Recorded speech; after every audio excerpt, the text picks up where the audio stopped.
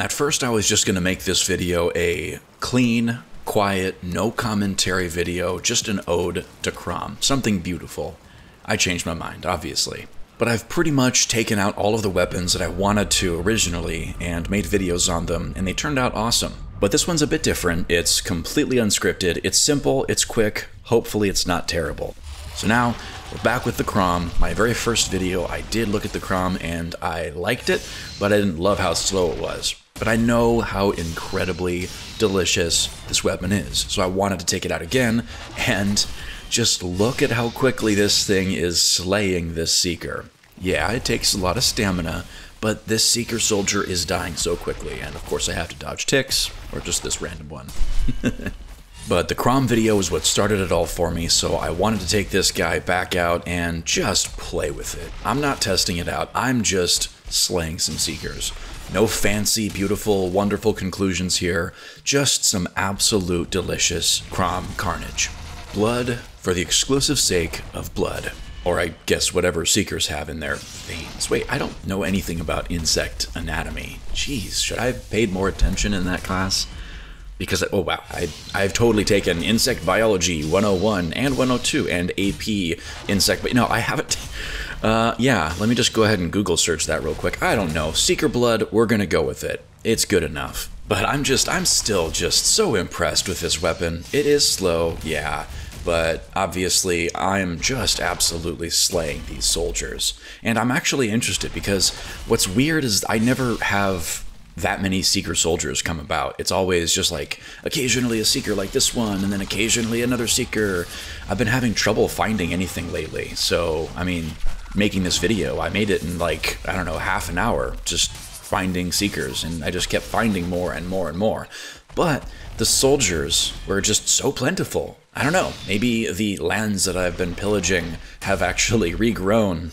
I don't know, it's just, I usually have trouble finding enemies to fight, and it takes me quite a while, but no. All of these clips were actually recorded in the last hour from when I'm actually recording this audio. This is definitely the least planned, most messy video I've made, but honestly, I'm having fun. I don't always have to make something that's really thoughtful, really well curated and edited and just researched. I don't know, this is fun, and obviously I'm kind of running out of video ideas because the whole purpose of me making videos was to test different weapons that I just never used in my playthrough, which I've already mentioned, stop reiterating yourself, but I do have some basic video ideas. I'm going to test the Fenris armor and the Fenris stuff, and I've never actually done any of that because I never found any ice caves except for one in my playthrough. So I'm gonna do a video on that. I keep hearing about the root armor and how effective it is against Seekers, so I'll probably create something on that. I have probably 5 or 6 different video ideas, but I still just love going out and slaying Seekers. And actually, as you see right here, it started to get really chaotic. I have no stamina, I've got 4 Seekers attacking me, 3 Seekers and 1 soldier. Yeah, it's just, I don't know, this doesn't have to be anything fancy. I'm having fun, and I love slaying Seekers, and just playing with the different weapons, and showing you all my wonderful and terrible skills, because that matters. Yeah, this encounter did get quite chaotic, but I manage. I do the whole circly thing, which is just me regaining stamina. They're already pretty much dead anyway. I like swords in that they give you quite the sweep. As you can see, 26 health, not ideal. I push the 7 key because I have the health potion on my hotbar.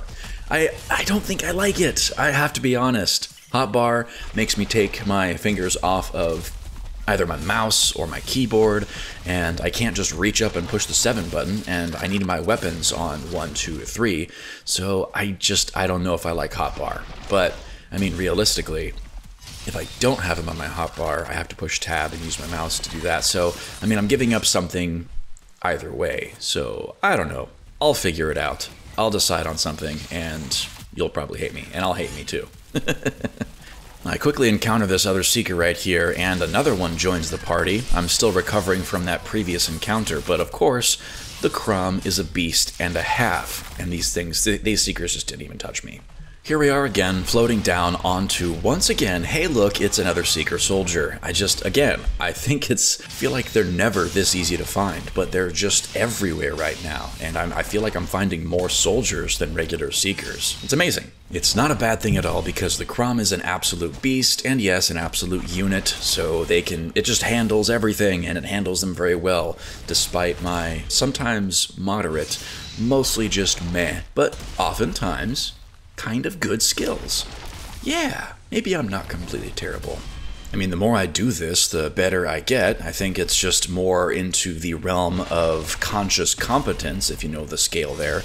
But yeah, another Seeker Soldier dead. Let's continue this adventure. But yeah, I don't need to cut here, because right in the mist, we have another Seeker, joined by another Seeker, and you guessed it, another Seeker. Wow, look at this. Imagine that.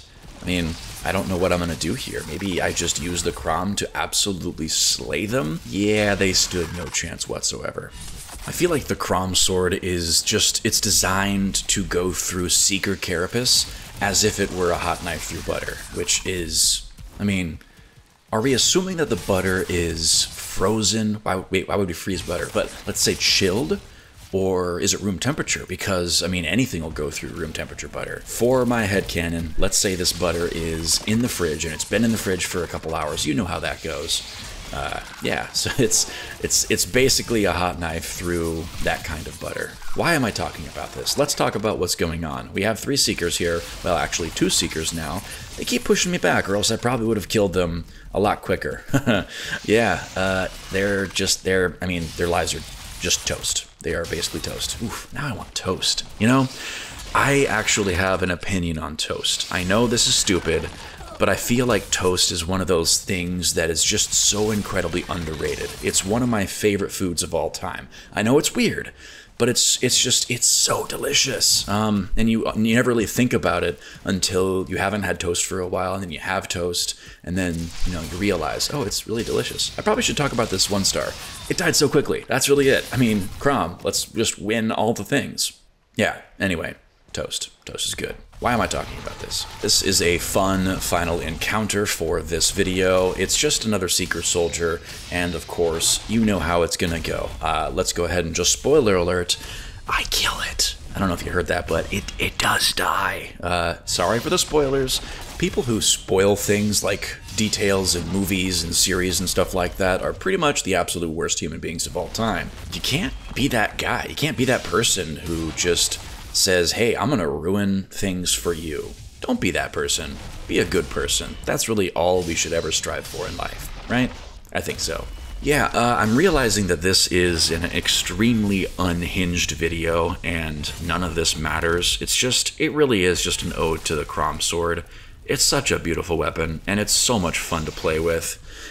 Forgive the weird garbage commentary and the stuff that doesn't matter. Maybe this is fun. I kind of had fun with this. Maybe you enjoyed this as well. I like how quickly and easily it actually killed all of these ticks. Some of the weapons that I've tested, just troubles. But this one, it slices right through them. I mean, not like other things don't. But yeah, thanks for watching. That's really it. If you kind of enjoyed this, let me know. If you never want me to make anything like this ever again, please tell me. Thank you so much for 100 subscribers lately. I'm so appreciative of you guys. Thanks. Have a wonderful rest of your day.